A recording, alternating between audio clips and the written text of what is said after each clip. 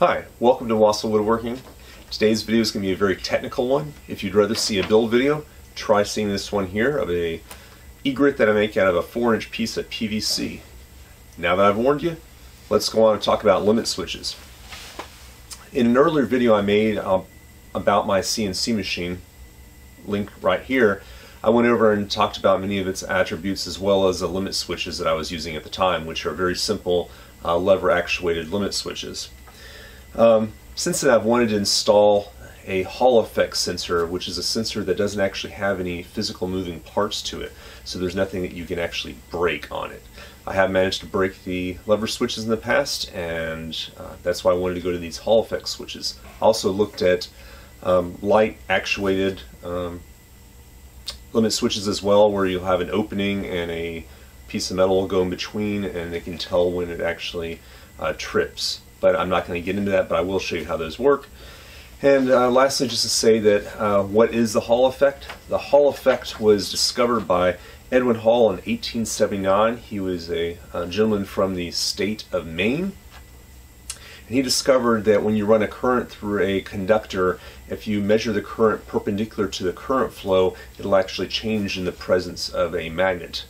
Now that that's said, you can go out there and find some great videos. I'm not going to go into more details, but I will go through and show you each of the 3 types of limit switches and how I use them. Now you'll see how my existing limit switches work. As it moves over, you can see on the bottom of that little bracket, when it hits that ramp, the lever activates, and in what basically shuts it down, you can see the reset button flashing in the lower right hand corner inset.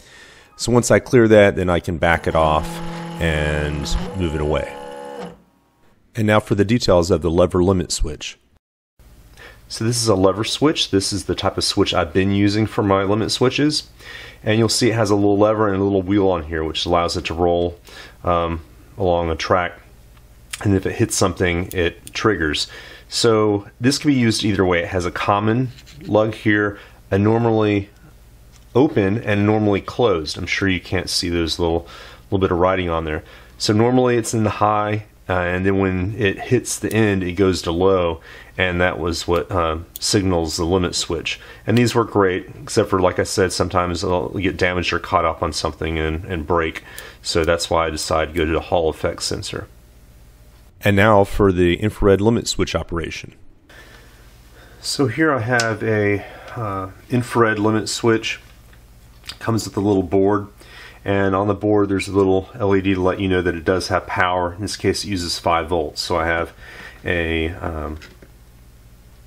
USB cord here running this board at 5 volts, so this is getting the power it needs.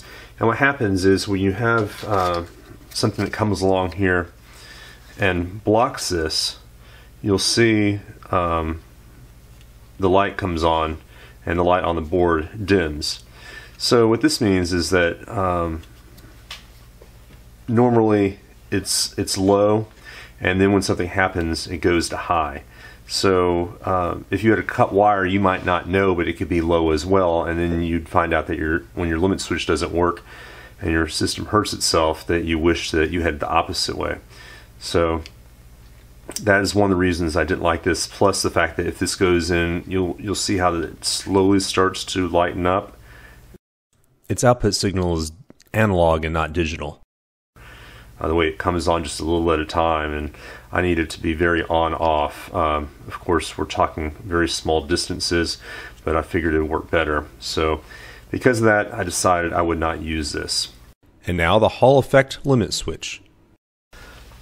So finally, on the Hall effect sensor, this is the sensor itself. It has green when it's normally operating, and when the south side of a magnet actually approaches the sensor on it, see, it turns red. And you'll notice when it turns red that the voltage drops to 0. But when I remove it, the voltage goes right back up to 5 volts.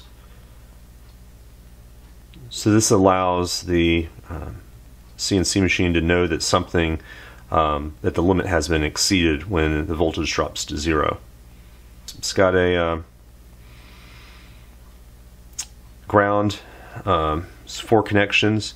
It's ground on each of the outsides. In this case, the the black and the yellow, and then the red is the voltage for this to work, and then the green is the outlet, the signal going away that causes this to work. In this case, I'm measuring it here just to show how it works. In summary, the green represents 5 volts, which is high, and the red represents 0 volts, which is low. And here it is in operation. As you can see, when the magnet on the end of the 5/16 inch bolt gets close to the Hall effect sensor, it turns red, goes to 0 volts, triggering the system to stop, and once I reset it, it rolls away, turning red back to green.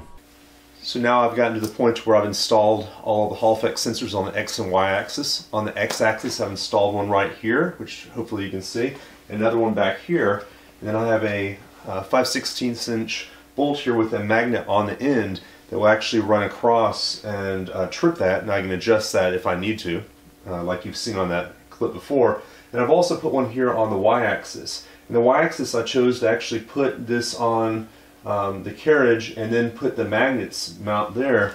So now you can see as I come by how that works.